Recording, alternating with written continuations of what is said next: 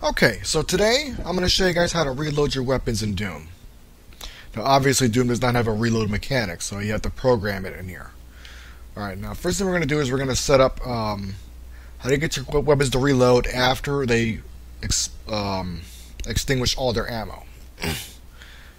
Now there's no button for that in here, but there is a way around that, so here's what we got to do.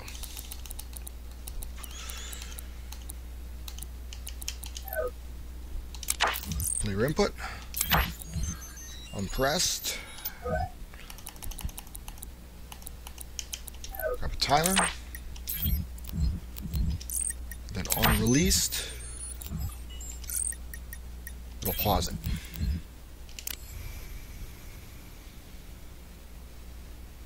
Okay, and then what we do with these, we set them for the fire button.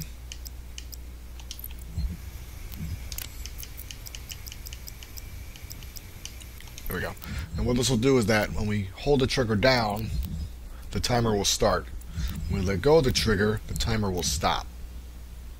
Okay? We push the trigger down again, the timer will go down again. Okay? So now we need to set this up for the right amount. We're going to set this for 4 seconds, which I believe is the perfect round off time. I'll leave it on true so we can see it.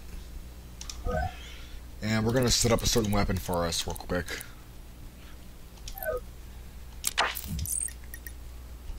Spawn, go to backpack,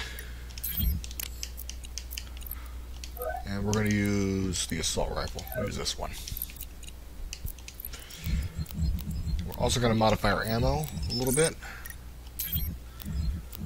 We're going to knock it down to about 25%, which is about 30 rounds. We want that because that's the average assault rifle. Ammo? Okay.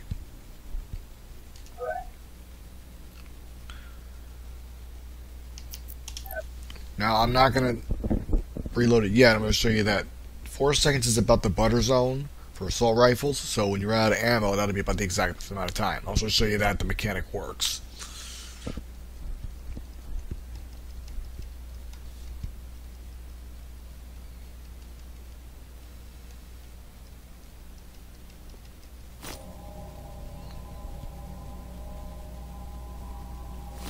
Okay, now watch the timer as I pull the trigger.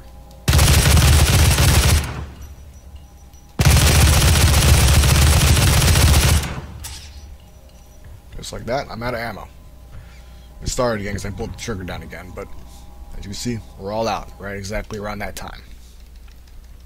Now we got to make it reload the gun. Okay. You're going to have to experiment with that with different weapons, by the way. So keep that in mind. Okay, so when timer finishes,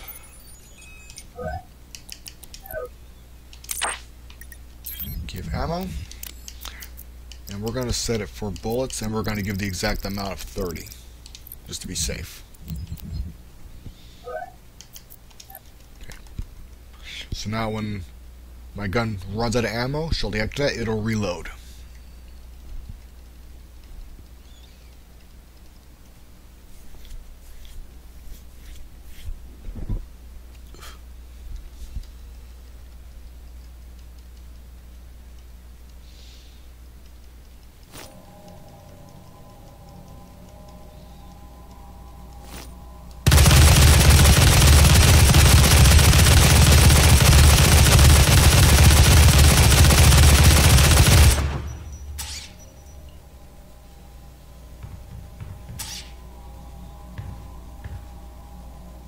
There we go.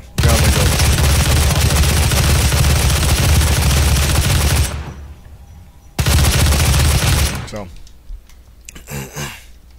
there's that. Okay.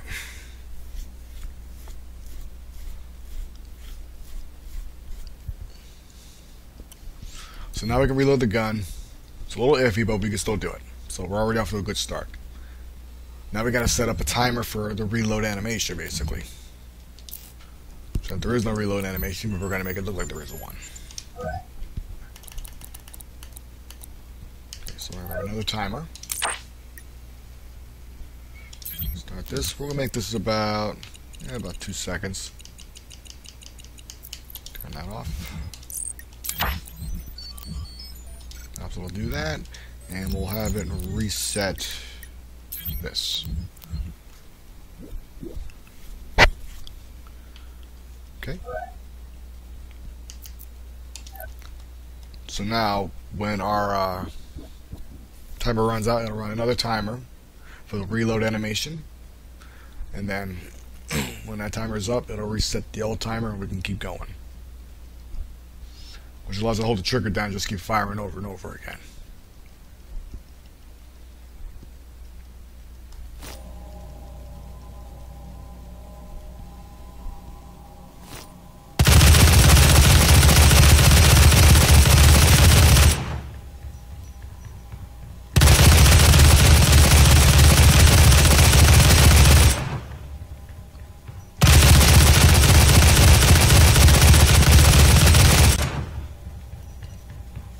Okay, so we got that.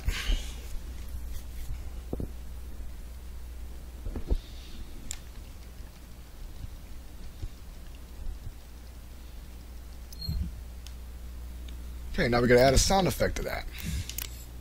Here's how we do that. Do another timer. We're using the timers. We're going to be using a lot of these. And let's knock this down to about 0.2. That's good enough. And when this goes off, we're going to do a sound effect. And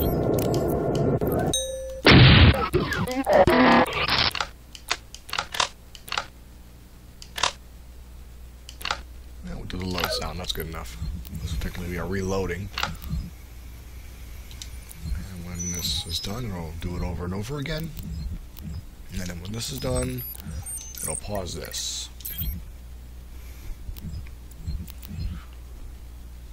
So now, we fire our gun off, it'll do a reload sound effect, let you know that it's reloading.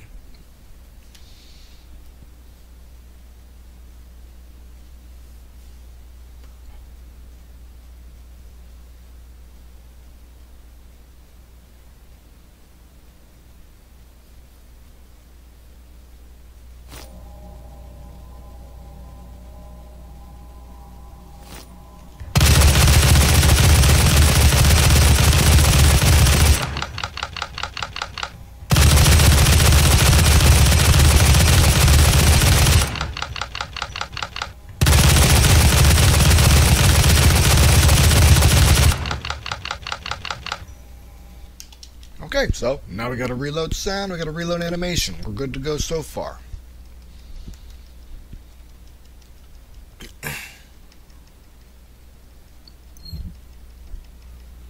Okay, now we have to have a button prompt for all that. Let's go ahead and move this back a bit.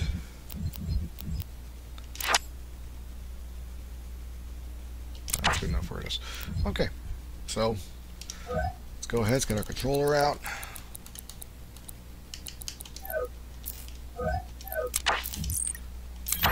Pressed, we don't need a release, so we're good for that. And we're going to set this to user input 1, which is the X button.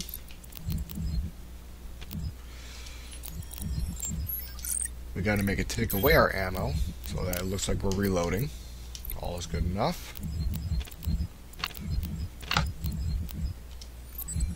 We also need to reset this timer, and that should be it.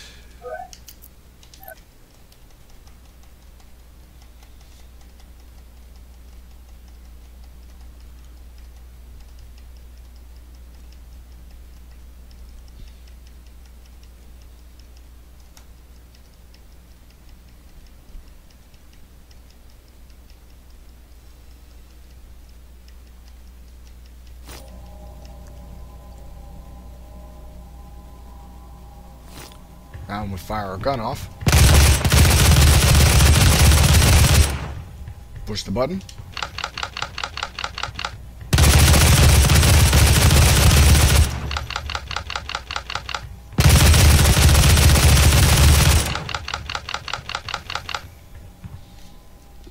And there you go. So now we can reload our weapon manually.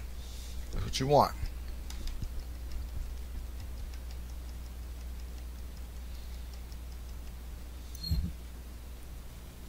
Now, as a bonus here, what you want to do if you want to make it more accurate, is set this up so it'll disable this, and then when this is finished, it'll re-enable it again. So you can just do that if you want to do that. Now, if you want to make sure that it's more precise. So now we can do that. But let's say you want to have an ammo count in reserve. Okay, we could do that too. What we need to do, let's get rid of that.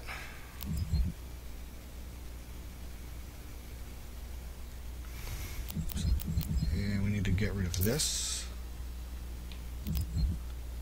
And this. And this. Okay. We need a resource.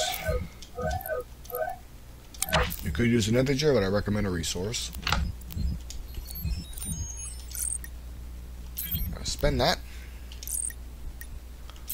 Once spend succeeded, it'll start the whole process. I'll do that.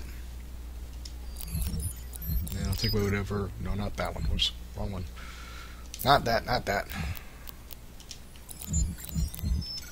This too. If this is finished, it also needs to go to that.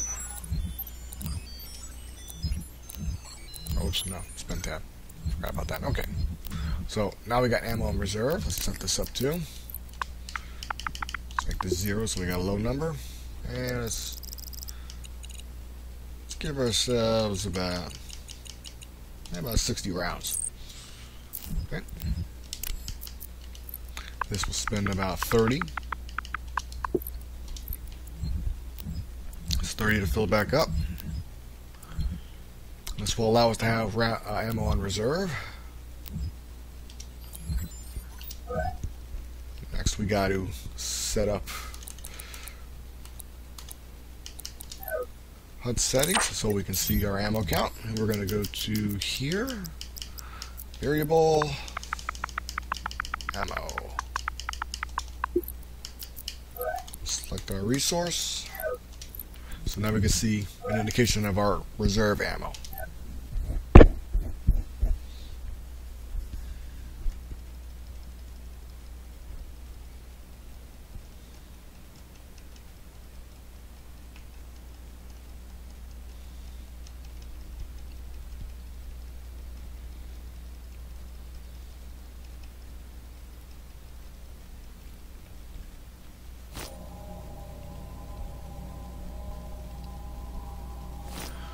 So I say I got 60 rounds up there, so now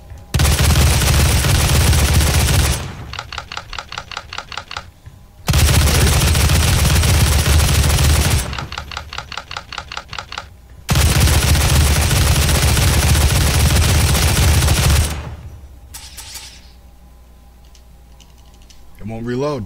See that? So now you can have ammo reserve, and now you can actually have your own magazines there.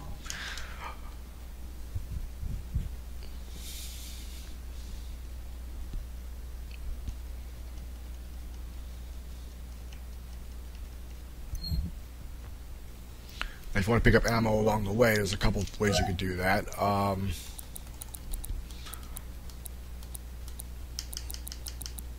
Usually I would recommend these because they're a lot easier to set up. Because here you can just go down to ammo packs and you can set up how many. I don't remember how many it gives you total, so we'll just say about 5, I think. We'll just say that to be fair. Oh no, wait, no, we don't want that, no. You want to set to 0. I'm sorry. You want to set to 0. Picked up.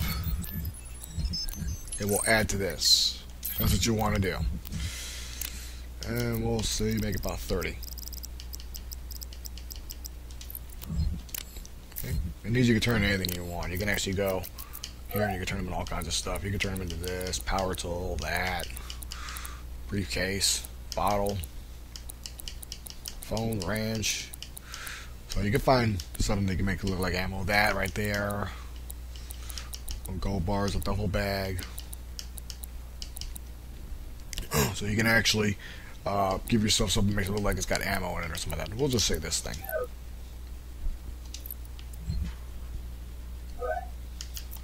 So now when I pick that up, it'll add to my ammo count.